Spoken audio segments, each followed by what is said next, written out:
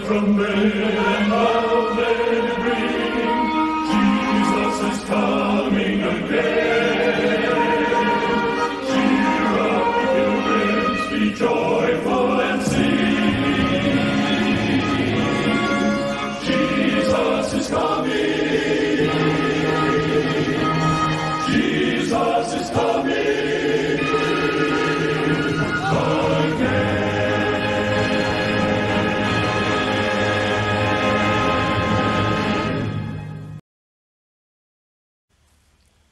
One of the beautiful songs you try and correct title ya to dum say he's got the whole world in his hands. Ye nyankopon ene yen ewrade Yesu enema ewo wiase nyina no ekuta ne nsem. He also got history in his hands. Abakwasem any coming events ni nyina no they are in his hands.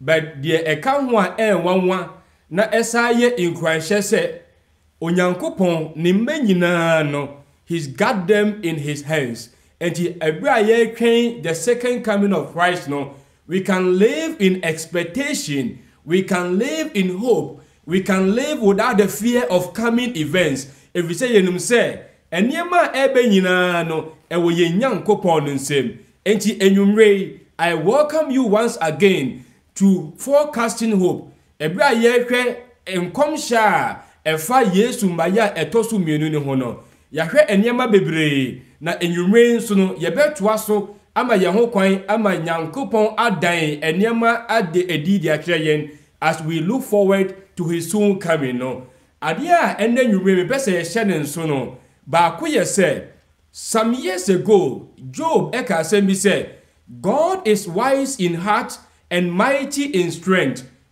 Who has hardened himself against him and prospered? Onyankopon oye nyansafo no ye hodinfo. Hwan na nyameka asem a obetumi aye na adwen se oni Nyankopon enya adwen na ebesi ne ye. Na asem a Job kan yi no later Israelfo abakwasem nso no it is recorded in scripture for us. So okay 2 Chronicles 13:12 or the old children of Israel, do not fight against the Lord, the God of your fathers, for you will not succeed.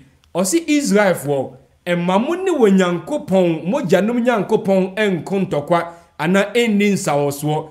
If we say ensimu ye nyamimba Onyankopon akasa kyeryen series na enema efa ne ma ye tosu mieni ho eni enema ebesisi eye me mpa ebone say we will not fight against sa no kwasem ya onyame eda na di akire no evi say obi eni hodomo a oni Nyankopon edi nsawoso a ebesi ni ye eventually the truth ewo nyame asem no shall triumph.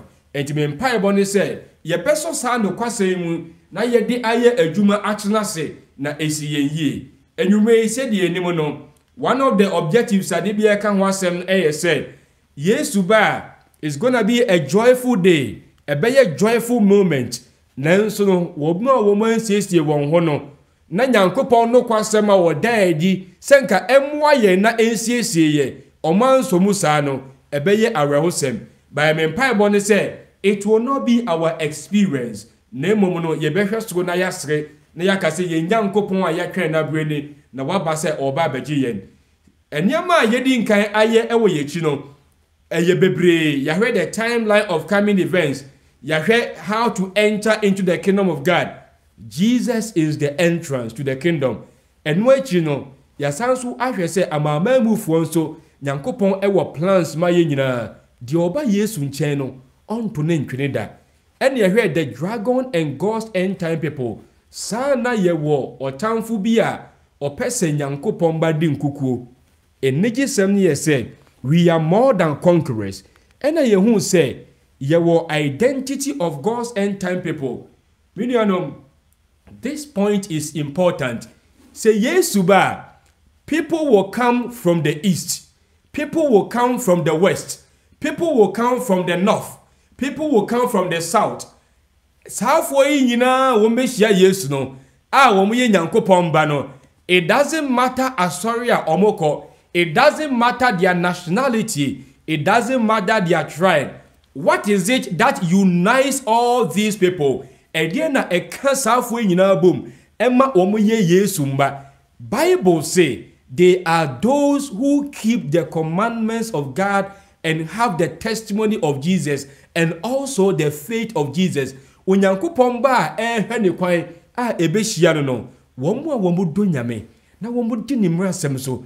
Na omu yesitie mano, na omu submit to him, na they live their lives by thus saith the Lord. Say Nyankopɔn wa kenti meji so safo na ye Nyankopɔn ba enti yesua ahwe de etoa so ye say part of Onyankopɔn emra o hwehwe say ye yesitie mano no eye Onyankopɔn homeda ena ye sa sua kwanya Nyankopɔn homeda esesan ye. Last time ye hwe obi a Bonsam pese o use no say adamfo anase an ally na wo kutia wo Nyankopon emma a eye the Roman Catholic institution the papacy for 1260 years ha wo nyamemma eni nyamemma di akon eye eniema bebre ekeka abuzusem tia wo Nyankopon ena yesanso hu say eweye bremu nso no saa tumi no ebesa sori ana saa papacy tumi no ebesori na ebre ebesori no obesanso enya tumi na owo no na woni Nyankopon ma ediesie na eno ena ye ba betoa so ewo enwumedie no eye very important gentie ye important ni say Revelation chapter 13 the conclusion eye Revelation chapter 14 eho na ye behu say either or womu a omo beko ndipa enhihye efa no kwanya ebewie wo mo ene womu a ombeko Nyankopon hyehyeye efa no kwanya ebewie wo mo eji enwumedie pa no ena ye ko de empempenso a ebema enchiase aba ni nyina mu prekope na ansana no bebi a wo bia no may invite you say yensi etras ne mompaye yeda wasi ye Nyankopon enwumrei for the privilege of your word ubebe bio bibia dia danse so bebe bio insenchire nyina ekire se obebe bio upese yesiesie ye ho na ye hu eniema ebesi said ye beya we will be on your side enuti enwumrei as we go back to your word ma ohun kronkron omie yeni omie yakumemu na de di kan no yenti wasemase de tosu mienu no asema ye ti ase no yentu anamonfa ye ho nyina emma wo nokre na yentina nokre nim evise wo mma eye wona wote wasema wodi anigye som na wotina nokre nim omo ena eye wo mma enwumem mpaye bone se meni enuanum a etie nyina no truly no ye beye wo mma ebra ye so wasem na ya kine mu no ye da wase se obema ye santi ase no ewo Yesu di munti amen. Ene yumei nyamemba the title for today no the coming global pandemics yati COVID-19 se COVID-19 global pandemics yadia edi ehu ena abewiase but I want to present to you say dientia yeni abra ye ka nyame asemu nyina a ye hye enidaswa ewo Yesu maye tosumienu a ye ka paper to me esore ye for 1260 years any America eweye bremu tumi ahodo a ebekeka bom any papers ebekeka bom insori ahodo a any Roma tumi bekeka bom and religions ahodo a omuna bekeka bom America ebe baaki wo mo edi ahye emra ahodo a etia nyamemma a yenma unya fa ahodie se what the freedom to worship God according to said the nyame yi ni hodi a kire yen a saade bari nyina de wo tan kese beba no enwumre na ye ne mpomponso na de ntia enwumre de no huya se minia se COVID-19 ehu a we ain't seen anything yet. Bible say there is gonna be a coming global pandemic sir ebeko wiase nyina na sa global pandemics no ehu ese COVID-19 ehu ese Ebola ehu ese anything the world has yet seen. Now essence ehu na ade no ebeya de a echize ema adwi mu danti no onyankopon pese ye avoid this global pandemics no enumrei there is good news. The good news they say God being so good no wadan the chimo pa edi akire yen said ye beya knowing onyankopon trimopon no ye ne no beya adwen na ya avoid the coming global pandemics eno na ye behwe no enwumrei na ye beko edisem na ya hwesa ensem ya ye beka ho asem no. Remember Revelation chapter 13 and Revelation chapter 14 say oka se men summarize ya mema these few words. Now words near say choose your death. Choose your death. I didn't know make us in Revelation chapter 13 no. Yenya the papers here on all religions ebeke kabom na America di tumi abeta na chi no. Obi a wo ye nyame mba obeka se untie saa tumi no. Yese onton possibly you may be killed. So we go Revelation chapter 14 na eno be mayen the reverse side. Okay, what about omo a omeyo madwen se womo de omo mpa ho kyere omo de omo mpe kasakasa bia eno nti nipa enhyehyeye ahodo a efa osom ho no omo betie saa nipa enhyehyeye no obeji aboa na gyinaye wobeji saa mark of the beast wobeye sitie de nakoma ene na adwen aso nhyehyeye ahodo a ekotie nyankopon safo no omo nso ewieye ebesisei eno ne enwumedi a yeba besua no eye the coming global pandemics no enti yenko edisem de yebesua enwumre nyina no eye obi biara obeji nipa nhyehyeye atum including the false Sabbath eye Sunday ene nhyehyeye ahodo a ekotie nyankopon asem omo a omo beji atum no edie na ebeto wo mo eno ena yebeka ho asem enti for Bible no na enemy ko edisem and now Revelation chapter 14 na ebrenti no ye behwe the key Bible passages are speaking to this issue. And in Revelation chapter 14 no Bible say then a third angel followed them saying with a loud voice, if anyone worships the beast and his image and receives his mark on his forehead or on his hand, twi no say na obofo foforo a otoso miensa di won echi de ne kese tie mu se obi kotu aboa no ne honi no na oji ejiraye disi ne muma ana ne nsa so a ye behwe sa identity na sakwa ne ato aso de di kan pa no asem we ehu hia nyankopon ye na esanse ehu hia nyankopon ti no let's even imagine the manner of delivery kwanya asem no nyame efa so a odi ema abofo a omoka. By the way, okay, in kind Malachi or Shasia or see the angel of the Lord, or you see the angel of the Lord several times. Edu John the Baptist or bebo kwanya ama Yesua or say obe sending the angel of the Lord to pave the way for the messenger of the covenant. And the John the Baptist no and all refer to the angel. In the Bible no the word angel no asia ba ko ne messenger to okase what they assume above for me and son. Your pastor chair say nyame e de nasem ebe ma ne mba ama ya pemu aka ma wiase nyina te say e was say ye take asem be serious na yenhwe asem say asem ne hu hienti no yenhwe even kwanya nyame pese asem no e wiase nyina eti the mode of delivery and to say this angel no and this message no or say the third angel a symbol of nyame mba ye be pagya nyame asem aka no de dende no or say or the a loud voice and Akan somewhere it has to awaken conscience somewhere meaning say obi ko baby or say yemu say ye wo amena ana eja wo honom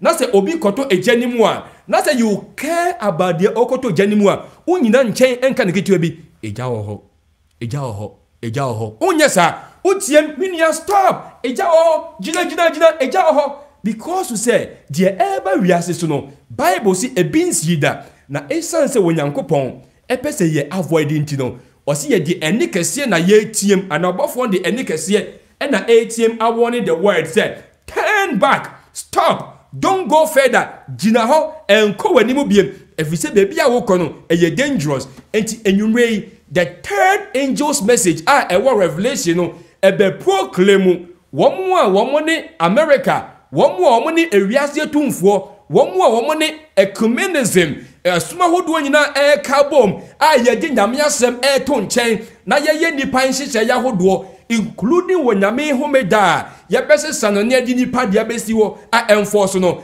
Dia Ebeba won so. Now, Esan say Enya de Pentino, or Buffon the Eneden Day and the auditium, said the Beya, the world will be warned.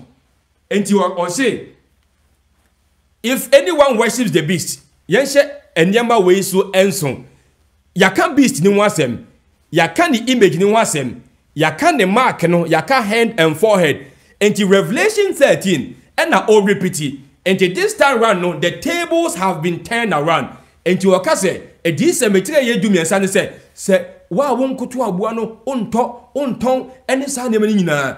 Then comes an angel saying, say, wouldn't him, now Kosoma Buana, so wouldn't him, now Kojine Jayana, so wouldn't him, now Kojine Markina, Edisi will sasso and now anasa Ohanda, in other words, no, and you said, why na ustrono?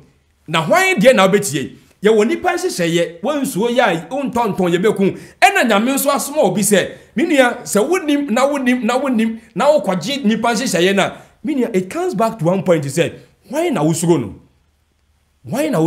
usuro nyame ana se nipa hunhun ti no unsuro nyame ena usuro nipa.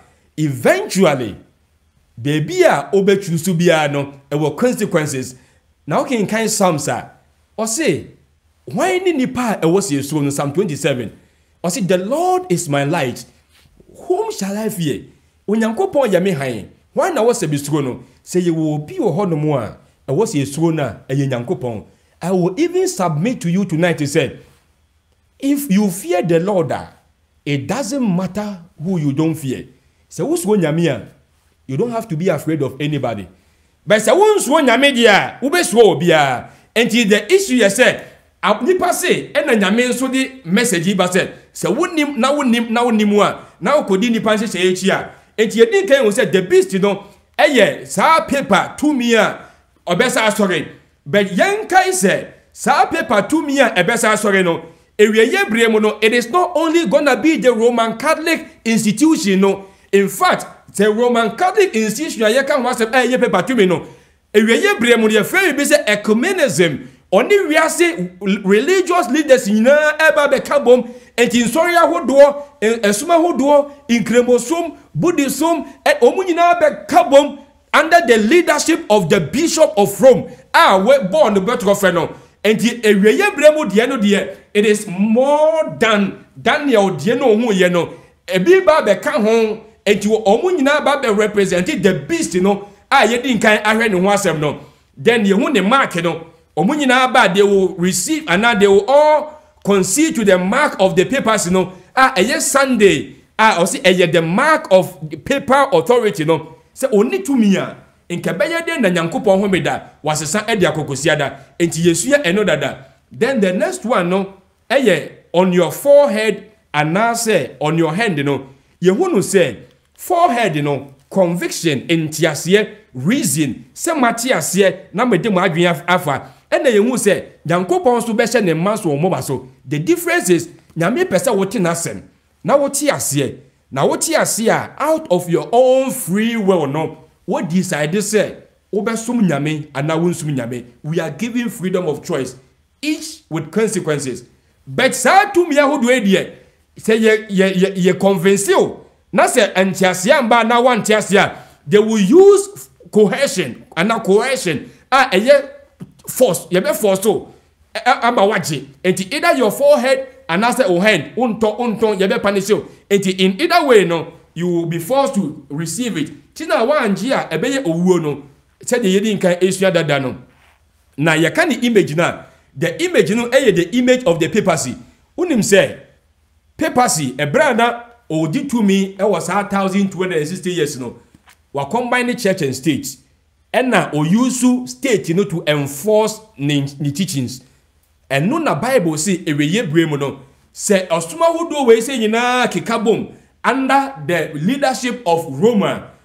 America any ewiase etumfo under the leadership of America. Womu so beye mbra hodo e de enforce those religious institutions no.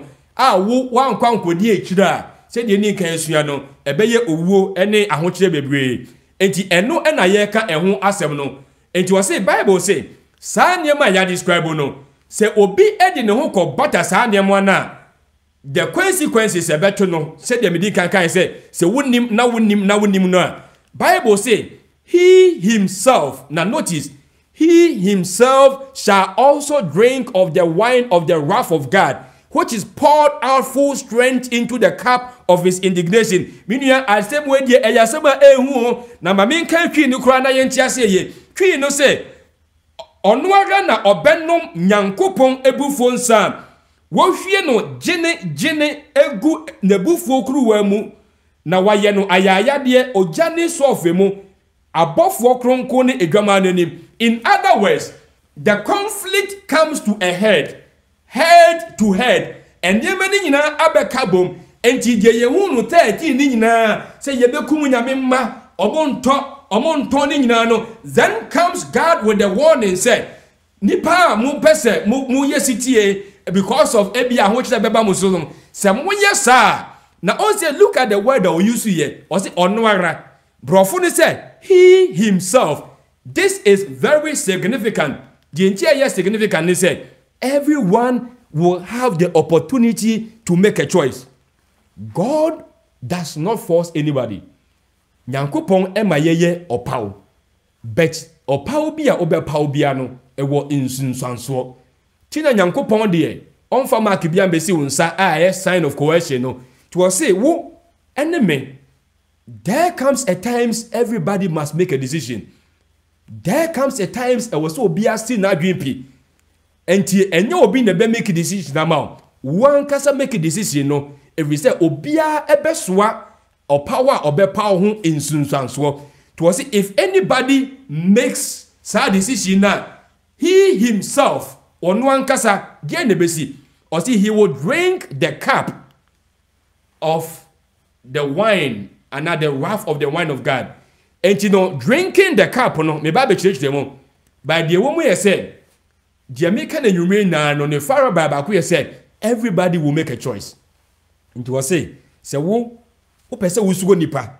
Na usugo nipentino, ubeti nyamia sabuswa. And the one so train the airban say, wo ankasa wa make a choice no. Wo benum onyankopon ne bufuo ensa. You will drink the cup by choice because you have to make a choice. They say, obeko to abuano ni honi no, and now say obeye sitie to God. But there are consequences on each side. Me question and I say, me person me busa say, minua onyankopon eni nipa. Why na obesuo no? Na we choose on the side. The choice in your hands is in your hands. Or pound ewo ho.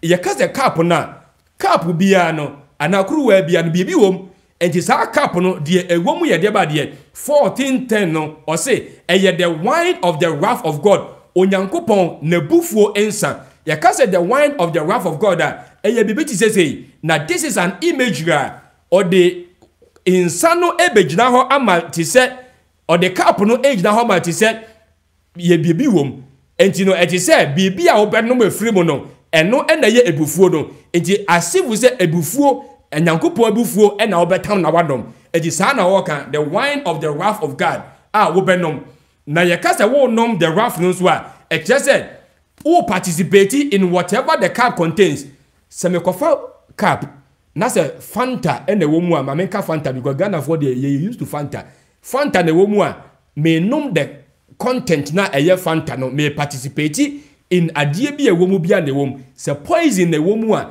eno na me nom enti kruwa no eye metaphor na die ewo kruwa nim no eye wonyankopon na bufuo na ewo mu enti eno na Akan the cup of the wrath of God so we close mu a ye ka nyankopon bufuo a at least ye betime nya be dimensions bensa it can be more ba ko ye say Bible say okay in Psalm 7 verse 11 or say God is angry with the wicked every day onyankopon ochiribone eti ochira de boyefo a wonye wadwen say obehwe nyame or say God nanim is set against the wicked and that is one of the ways Bible kan yankopon ebufuo ho asem the tosu mienu nso ye the already and not yet okay kan bibiti say efisofo woman or kan ebufuo bi yankopon wo ema de boyefo a odaso ti boni ma o ma reject no but say before no ebe wie ne pompon so daachi ebra Nyankopon dia ketua ebre ye no.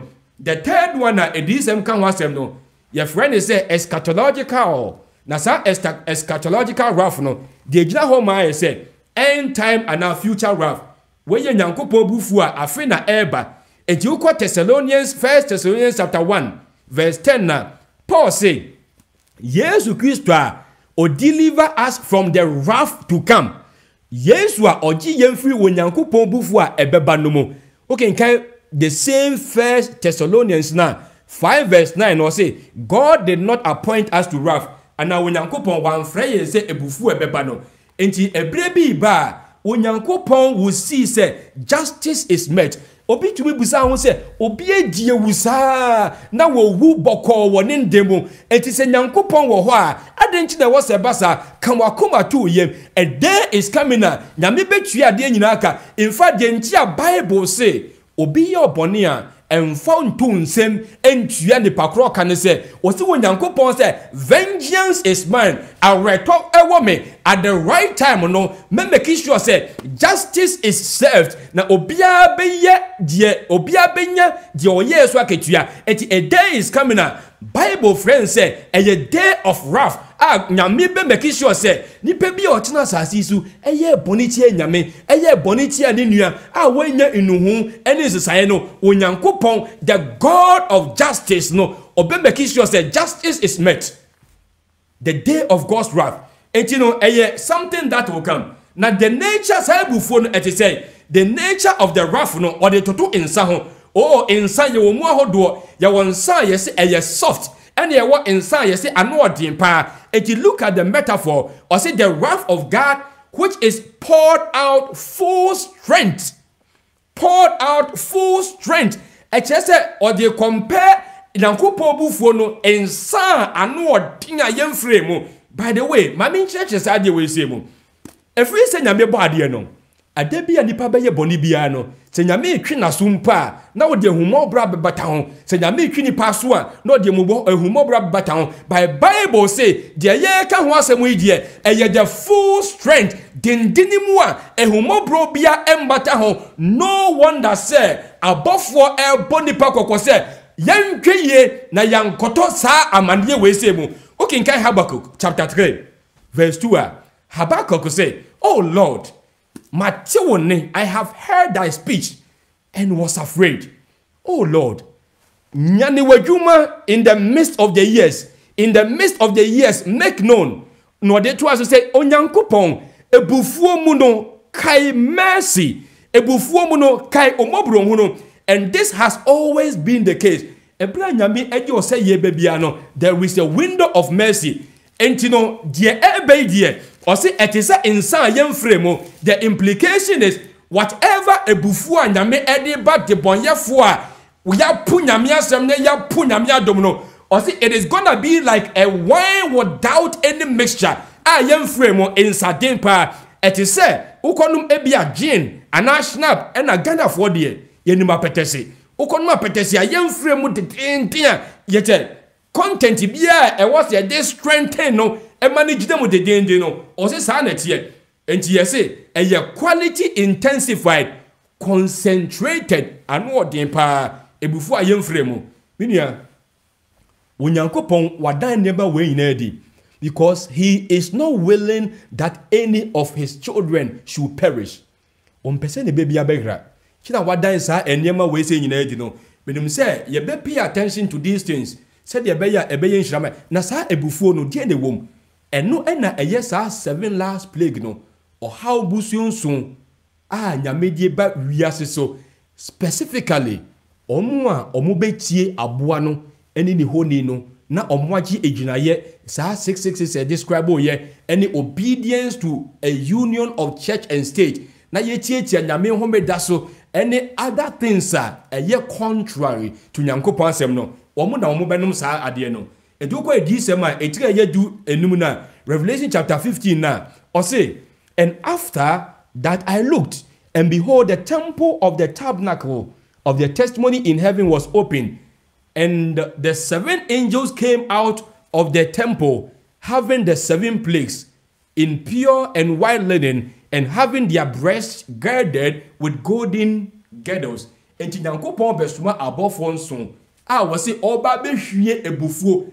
This imagery, it is said the ba Egypt for so no in Misraim no. In fact, there is a connection between the Exodus experience no and Yesu kwanya obeje ne ma awieye bremo. Unum say in the Exodus experience no, oh, there is a connection. Pharaoh say yem pesi omo na yem kwachi womo na yem fa omo bra Egypt biem na yem hwi womo emfa omo bra nkwaso biem. Nyankopɔn say wait, edu resi no oma Israel for no cross o ye and a Pharaoh ni dom na nsuo fa womo. Oh, in the end time no adeboyefo any womo omo mpa nyame asemetie any etumfo ombe yo madwen say yemfa yeni nsi nyame mba so yen ha womo yen torture womo, but God will stand up in Daniel or say and Michael will stand up. Now say Michael standing up, he will stand on behalf of the children of God. Na Nyankopɔn nankasa will personally take things into his hands and intervene. I didn't think I won't person who on God's side, because I know say God is gonna fight for his children. Or catch Moses and Israel for say, if he said the Lord will fight for you. At the end, despite the nipa beyebiano, God will stand once again and he will fight for his children. That is why I want to be on God's side. And nothing na me pese me won Nyankopɔn side no. That means what the nipa beka. That means what the nipa be no. If he say eba to me mu a enye nipa na wo to me. God is the most powerful and the sovereign Lord. Eba nyansa mu a nye nipa na wo nyansa. God is the only wise God. Eba hoodi mu a our God is the Almighty. I would rather be in the side of God than be on the side of man and suffer the wrath of God. 7 angels. Nipa womunye city.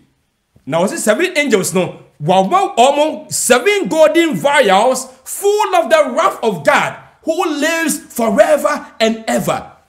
Now Bible phrase says strange things. If so when Nyankopɔn, he is love.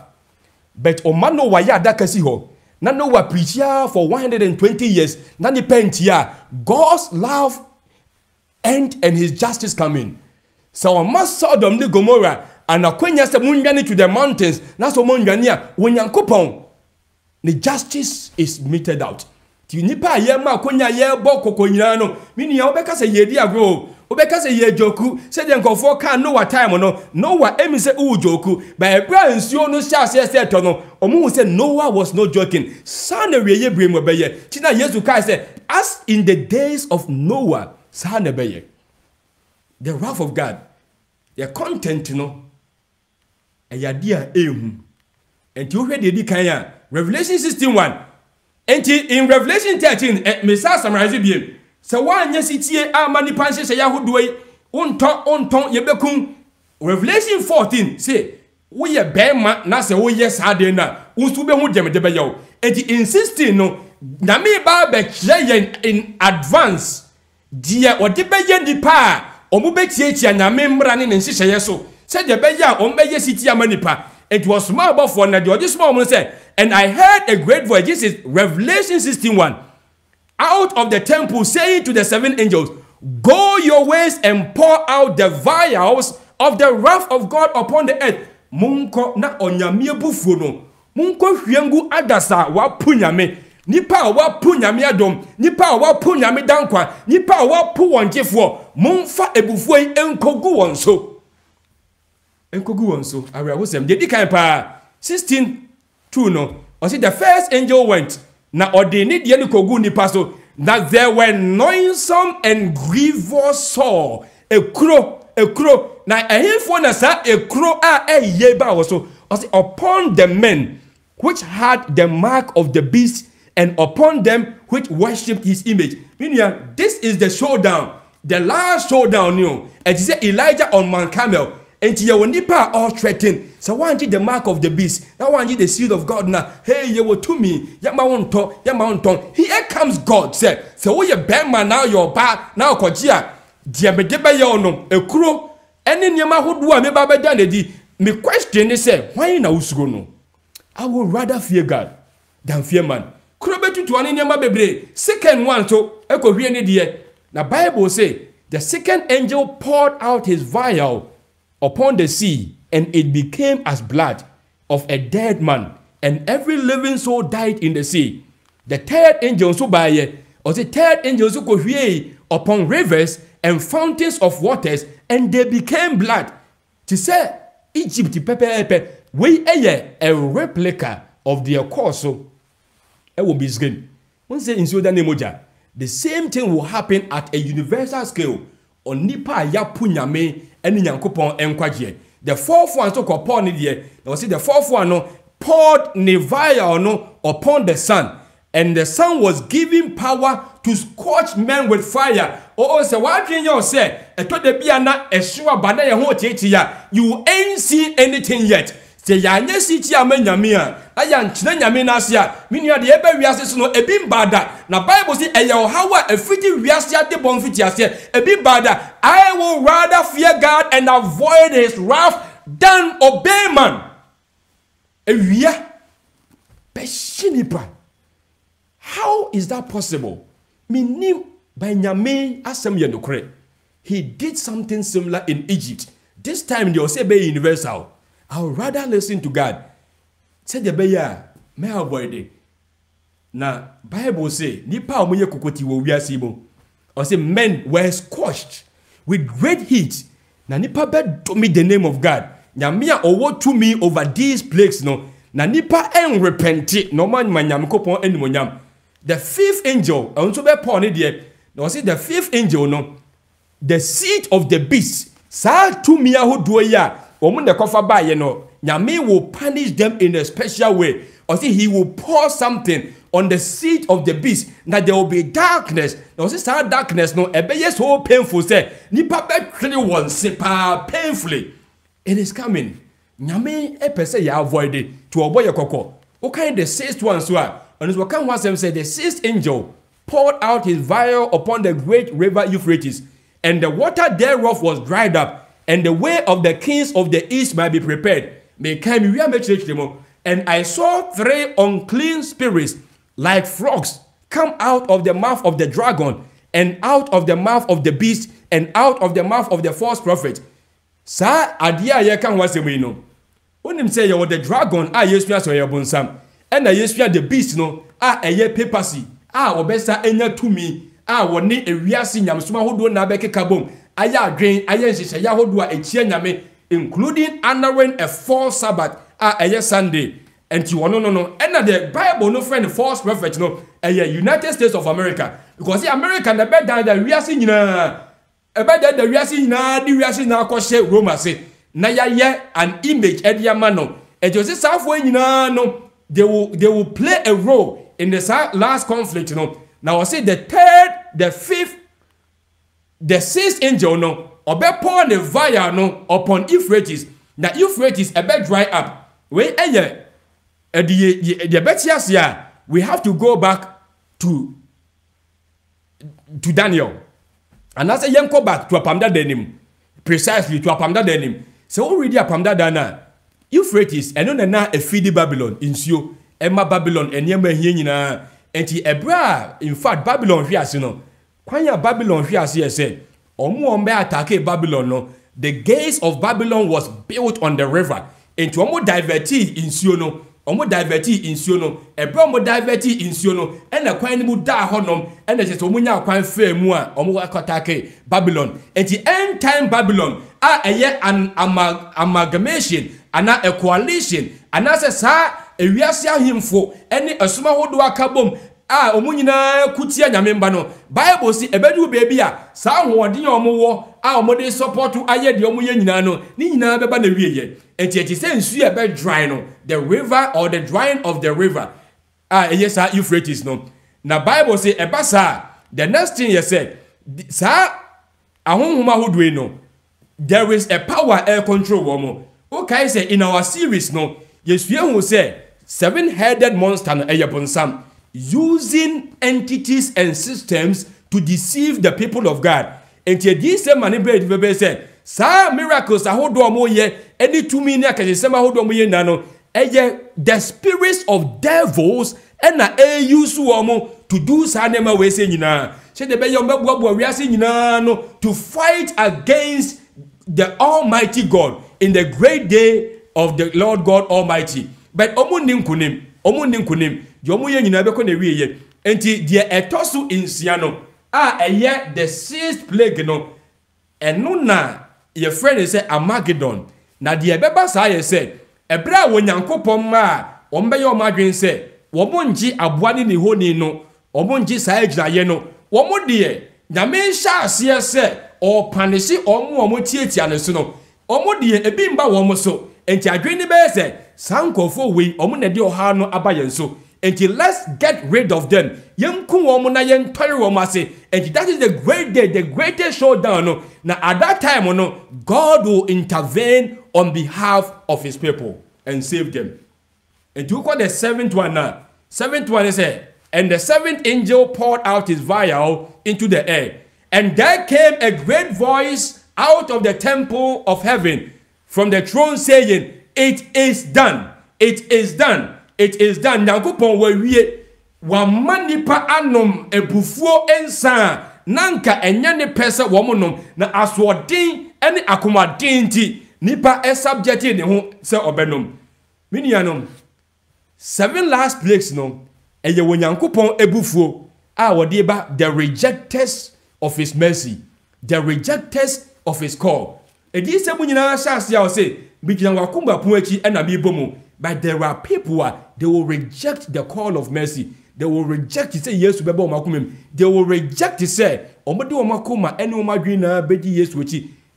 They will fear men more than they will fear God. They will fear the commandments of men more than they will fear the commandments of God. Womo ho be popopopo e wo de nipa beka, ba omo ho empopo e wo de nyame beka. Na eno ene sa ebufuo ya ebeba nipa isui. Yedi ko wiye no na me summarize no. Interesting observation. Kai said yedi kai pa no, there will be no door of mercy once judgment begins to fall. Ehumo bro epon bie ni ho biem. Se nyame atemu eshasia. Ebra Noah ewu adakemu no. Even onyame bie door no for 7 days. People had an opportunity to enter the ark. But ebra womo entie no, nyame ma obofo betro adakanem. Na ebra nsuo no shasia se etono. Womo mo kwa ekide ko ye Noah, now we are convinced, open the door. It was too late. Tise nyame ebufo shasia. That 7 last plagues shasia. It will be too late. If there is a time where ye be sitia mo Nyankopon na ya gina sumetu anamo, it is today. Tomorrow it may be too late. Today is a day of salvation. That's the first one I'm saying. So the second one I'm saying, we said warnings are meant to be heeded to avoid the plagues and judgments of God. Adenti na Nyankopon waha ne ho se oboy ensa akoko nyina. Nyankopon pese ogie. Nyankopon pese ye turn from yakwan eba na kwan. Eno nti na wadan di timopo edi ama yen se de be ya yentina oseyemo.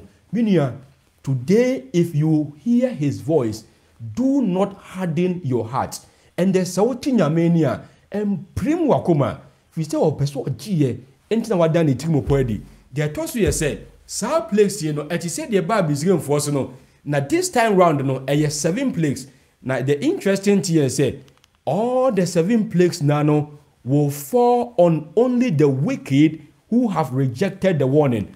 Omwa ye bokoko obi kotu aboa no eni ne honi no a enkoji aboa no eni ne gina ye no emfa wadwen command kyerɛkyerɛ bɔne na wakodi nkyerɛkyerɛ bɔne achi fa wadwen ba nyame asɛm onyankopɔn de waka na fa eno to trim na fa no bɔbra ye bepu nyame diafo nipa de no. Oh, awehosem ye say these are the recipients of onyankopɔn ebufuo.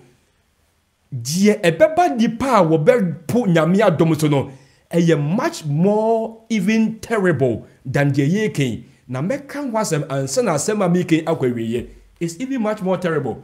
The good news here say onyankopɔn ba de he will provide for them during this time. Onyankopɔn ba de he will protect them during this time. Onyankopɔn ba de they will not face the wrath during this time. Onyankopɔn ba de they will be forever safe when sinners are facing And when sinners are drinking the cup of God's indignation, no, when Yankopon ba eye city a yen sro nipa ni je nipa beka fa ye ho, yen sro nipa ni ho kida beba ye ho, yen sro nipa no, oh, they will be forever safe. He who dwells under the tabernacle of the Most High. Okay, in Psalm 91 now. Mami nkai kakra na enhye nyamemba de na enhye nyamemba nkwa say, he who dwells in the tabernacle of the Most High shall abide under the shadow of the Almighty. And you me yet to say, under his wings they shall abide under his wings. Ebra inkuro tutu nkofo no, they shall abide under his wings. Ebra ewia nkofo no, they shall abide under his wings. Ebra nkofo no moja no, they shall drink sweet water, because when Yankopon ba will abide under his wing. I am throwing the challenge once again to you, sir. So best one nipa. Now we're facing the pebufu. And best one yame. Minya, which one do you choose? Choose you this day whom you will serve. Let us choose to fear God and not fear men, and we will be safe. Good news. Isaiah Akan wasem. Or say, Edu Sabrina, Yamebeka Chenima say, come, my people, enter into your chambers and shut your doors behind you. Hide yourself as if it were for a little moment until the indignation is over. But also, Mimma, Mumbra, Namimfa Munsie, Kopim say, me bufu a yes strengthening no, a becon the rear. Psalm 91 and America no, Onyankopon will shelter his children through the coming wrath. It is only for those who reject God's mercy, who reject God's grace, who reject God's word. Our dan the dear, ye dan the chimopo edi, ewo yadiswemi. Medima this yane kone wie no. The question here say, Onyankopon adan the chimopo edi, because peso ojiye. Remember say, some time ago, about 2,000 years ago, on a hill called Calvary, baby, your friend said the place of the skull, a year outside the city, a honor na felons and a crucify woman, na a debonyefo and a kum woman, na a cronfo and a kum woman, na one more or more year a woodifo and a kum woman. Sa place, you know, and a yene ready yesu baye. Na Bible say obesi debonyefo anemu. Na esan say yene rade Yesu obesi debonyefo anemu ntino. Onyankopon abufo nyina no ba ne so. The wrath of God against sin, ni nyina no was poured on Jesus when he was lifted on the cross. Eto baby no na Yesu a o say meni meja ye ba ko no. He could not even sense the Father's presence. Esum etu Yesu a senduane so. Ewia nanka debia ebono miensa no ewiampo entumi anhwe de bofo sa wo say asenduane so. Na in the agony Yesu nemu no, Bible say wo tie mu say, my father adenti na wa paw me, why have you forsaken me? If you say Onyankopon bufo nyina no wo de sue Yesu, meaning Jesus has already drunk the wrath of the Father. Adenti na wo pese wo best Nyankopon ebufo on your own when Jesus has already drunk the wrath of God. Meaning, the 7 last plagues are not meant for you. They are not meant for you as a child of God. If you say Yesu wedin kai asue, be say ya nya sitie ama Yesu a awe hosem ne say ebufu a Yesu su akwa ase nduane so no, through sa wrath ya nyame di begu ni boyefo so. Any dear a beba a chile ya mekan wasem no, obia best to any dear. By Jesus, he has already paid the price. Do you know the price Jesus paid? I didn't tell person yakwa. A rabi extra poem be, or say there were 99. I mean, person me can poem nimunsem. Na young dear yes why na me busa say, why would you reject this and face God's wrath? Poem nimunsem yourself. I say there were 99 that safely lay in the shelter of the fold, but one was out on the hills away, far off from the gates of gold, away on the mountains, wild and bare, away from the tender shepherd's care. In 1999, Nana Baku will quite baby, or grand reform, no head, no, now one day watching home. Now, what to a poem no so I say, Lord, thou hast here thy 99. Are they not enough for thee? But the shepherd made answer, this of mine has wandered away from me. And although the road be rough and steep, I go to the desert to find my sheep. Was me quite me grandpa quite rano. And obviously, erade, 99 ne wa say. Na 99 ne wa say, Bakuna wairano, me. Bakuna wairano, na wono. Bakuna airano, na de bonyefo. Bakuna wairano, na planet in rebellion, friend yasasis no. Jano manenko because 99.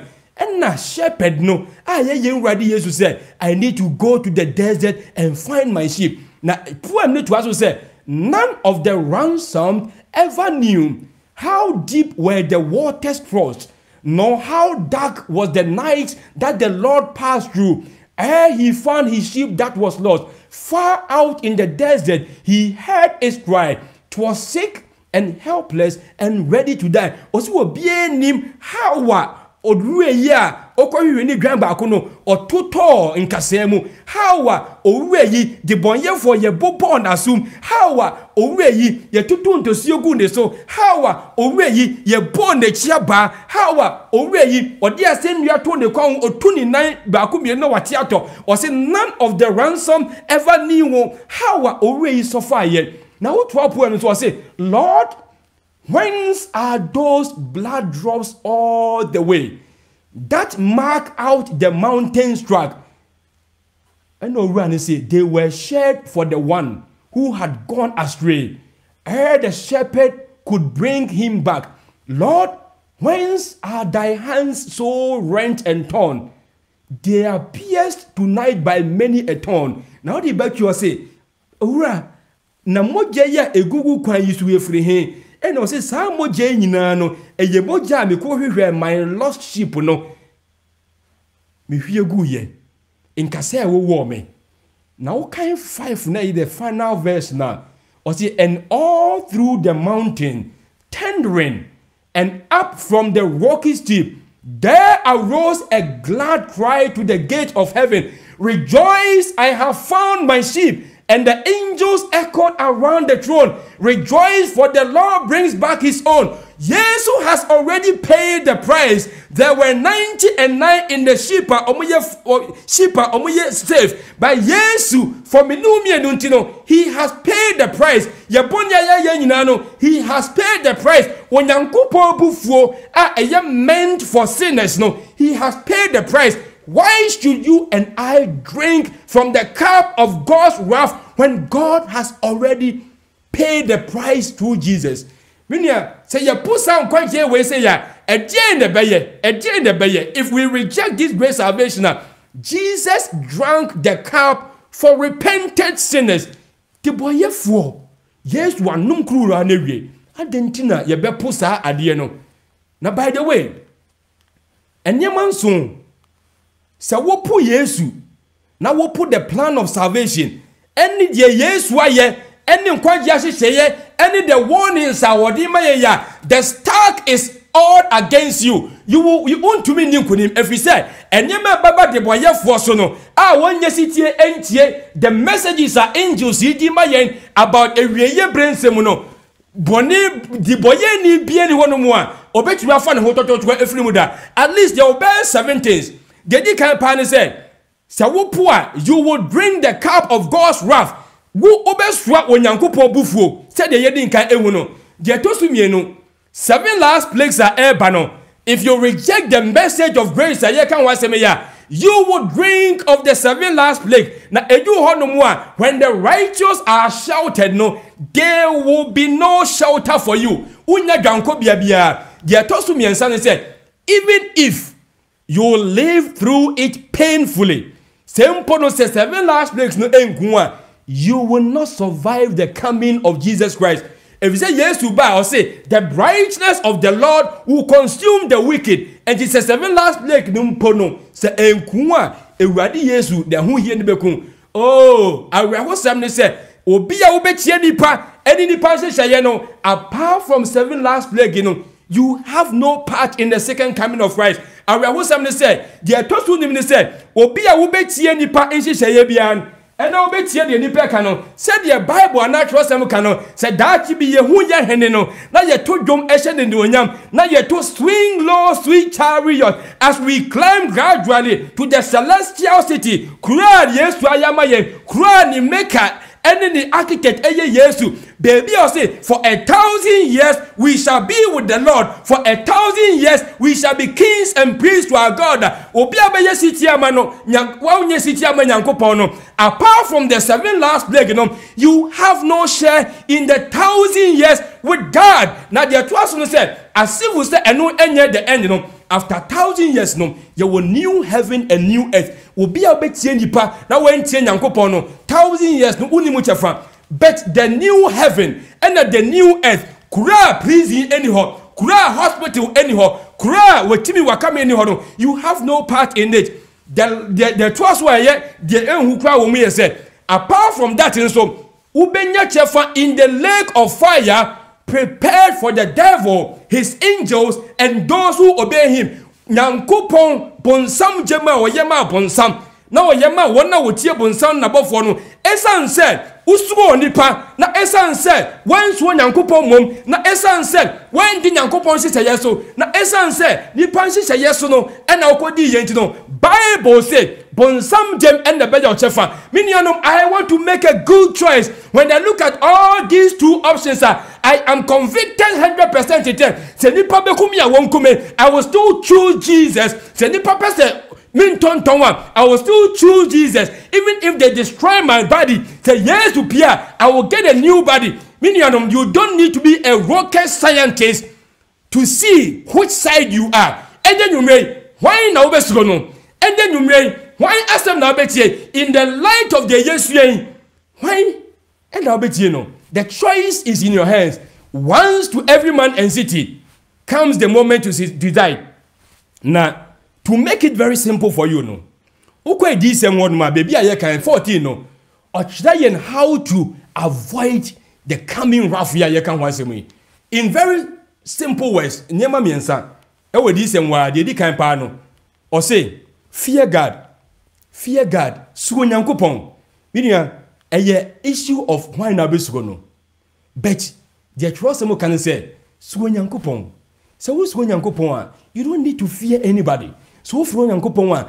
you don't need to fear any president so sugo nyankopon you don't need to fear any power so sugo nyankopon you don't need to be afraid of men some example they will say what is man now se bisugo no se bisugo nyankopon he who fears God is delivered from all other fears and nyankopon ne plan or the more you may say choose to fear God choose to obey him so who's going nyankopon actually say and yes nyankopon ye kakayo because we love him now we love him and we reverence him and we submit to him obi a osuo nyame no ofo nyame asem seriously obi a osuo nyame no nyame asem emunye ha emuodu obi a osuo nyame no nyame kasa wonda na wada obi a osuo nyame no o submit to God obi a osuo nyame no die nyame beke bia otie enye die nipa aka if you want to avoid the 7 last plagues and also if you don't want to miss all the good things amabubo dinya and if you don't want to end up in the lake of fire onyankopon futu odi mao ebra owo enkwa homi wo mu se fear God the tosu mi eni say give glory to God glorify him shenyankopon monyam onyame be bia no wabra bo wadwen eni niema wo ye bia no eye heavenward remember say I talked about citizens of the kingdom womu a omo ye nyame mba omo hwe nyame Yesu kwan no omo ye citizens they represent onyankopon in fact Bible kwa kan baby say we are ambassadors ye ambassadors a baby enam bia no ye bear credentials say nyame na ye representing no it is ye dress here we dress to glorify God say ye didia we eat to glorify God say ye kasa to glorify God ye bia no we do that to glorify God and we fear God we take his word seriously ye mfa nyame asem ento form then ya bra bon so ye demonstrate na the church one say we worship him we don't worship enipa. We don't worship human institutions. We don't worship the enipa. They worship God. And they serve him. And then you read, Onyabeba, when the master will come away, Revelation chapter 13, Revelation chapter 14, the summary now I say, choose who you will fear. The choice is in your hands. What a abuani ni honi, Onyankopon asema ye Daniel ni, Onyankopon homeda ye sesa no, nhihye yahodo bebre nipa ye etia nyame asem. Embra ahodo ebeba, a ebeye ti se, ye bebua nipa ama nipa tietia nyame asem so. A wa anya saa ye de ahokyere bebre o. Ena nyame nso edi message ama ye se wonim na akotie nipa ene ye nso so moje de beba so ni. But the Joshua kan ye no, eno bi na bede ma o. God is setting before us life and death. Na efutu odi ma ye nse, be truthful say choose life for enkwa. And then you may be me invite you. Say baby I will be unto sanamona to anamon and decide to be part of God's children. Ebra ye woman. We don't know when probation will cease and when Onyankopon sa nieme ya ye kan ho asem nyina no ebebemu. Ba yenim se nyame asem de ebebem se de waka no. Soon and very soon all these things will be fulfilled. This is a day of salvation that we have to make up our minds. And to me invite you to join the people of God. Who are the people of God? According to the Yesu nyina no, and you're very simple. Or see those who keep the commandments of God and they have the faith of Jesus. Faith in say, ye di we ho to Yesu so, ye di ye ho to nyame so, ye woni mu gidie, ye woni mu arehemu. Esan say ye woni mu gidie ene ye woni mu arehemu nti no, okase ye nda na yada, okase ye nso ni mu ane aso ni mu, okase ye nko aha na ye nam ho, bebia it is abofra ogina soro a ni papa kase brafom a oto ne ho ana waso no no, na abofra de gya ne ho no. Sa na wo ka faith in Christ. And also say they keep the commandments of God, all his commandments, including the Sabbath, all his commandments, including the wakambia, and not only the commandments, all his words. Untu sana maona. Today is a day to make a choice or to make a decision. I'm inviting you to make that choice no. Yawo nipa bia o ma make that choice no. Sa nipa kuo no a o ma make that choice no. And na yake kan ho abo my friends 7-day Adventist. Ye nti ye 7-day Adventist ye say ye gidi say enema edisem kan ni nyina no no kure. Sana Nyankopon mra etim hodom. Sana wo Nyankopon homeda etim hodom. Na Nyankopon homeda no is going to play a key role in end time events say the Yesu no. And nunti na ye 7-day Adventist no. We want to honor God by keeping all his commandments. We want to honor God by having a faithful relationship with him. We want to honor God by submitting to their okembia. Yenim se ebetumi dia hochiraba. Yenim se ebetumi dia oseyaba. By yatinase mu se we are forever safe in the hands of God.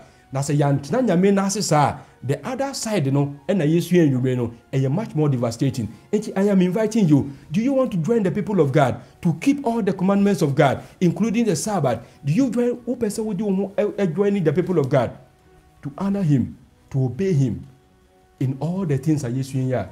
Obetumi to sa na mo no. Yen de baby a ye wo no, ye wo sa metropolitan DC metropolitan area. But we fellowship ewo Colombia.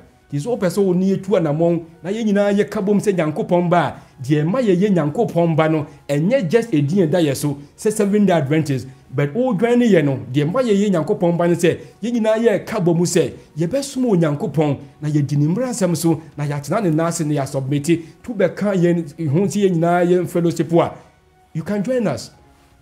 Ewo Colombia se de meka no e bia na opese usua de mo na uti de ye kan si mo.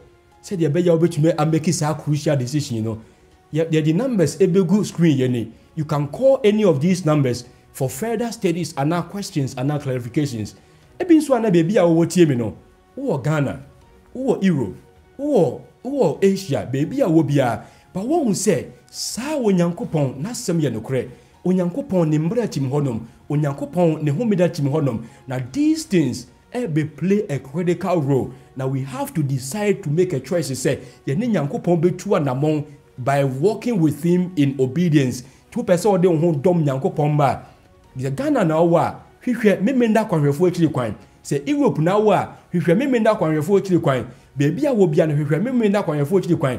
Kai se enye memenda akwanhwefo asori akowura ni bi ena gye nkwagye bra. Na emom no se wo waye wadwen se wo pese udi Nyankopon asem nyina so, including the Sabbath of the Lord, including the work nyina no, to de ho confirm nyame mba omo so share the same conviction no that ye nyina ye tu anamon ahwe Awurade Yesu kwan no endie na inhira no. Nyame inhira o. Nyame enhye ogidie den. Don't be afraid of man. Don't be afraid of whatever anybody can do for you. Wana wadi won to Awurade no, they shall be forever saved. The book of Revelation is about Jesus. Obedin kunim. Anyone now odi Yesu echi obedin kunim. Yemfa ye ho mbata Yesu. Now we will be more than conquerors. Si utira sinye mompaye. Yeda wasi ye Nyankopon. Sa Yesu edi semu nyina no. Na eniema bebre ehunahuna yen. Se wankoto aboa no eni uhoni no. Wanje 666. Wonto ba ende ye hu se. Sana die wo siesie on the other side no ehumpo se obi obechi aboari ni honi no Awurade woman is strong warning say die obekomu no na wo ma ye warning si na afi so person okiye yeda wase say Jesus is the conqueror tie de hubo Yesu we are forever safe. Obi biara odwene ho say obetu anamon e wo saa ensemi ho no, may your Holy Spirit send conviction na umbue wo menyine ni se de be ya bra wo boaboa wo ma no wiase awie ye bremu wiase awie bremu no enye se asori ya ye ko na abagiye enye se bebi a ye wo na abagiye je obagiye yen se ye do ye suro ye di umransem so, including your Sabbath ye faithful to you and no na ebe ye the identifying marks and you bebi a odwen ho se opeso tu sa na mo no Ewurade me say speak to their hearts. Said the beya will be kayen bom. Na dachi be soon and very soon. Se wupia ye be peja ye ni na ye nyina swing low ye be shia wawiem. Na yakasa ye Nyankopon ya twen wabreni. Ye dawase sa wada ho adi a kire yen. Asda enka odin e wo Yesu din mu ene ya bom paye asra unti. Amen.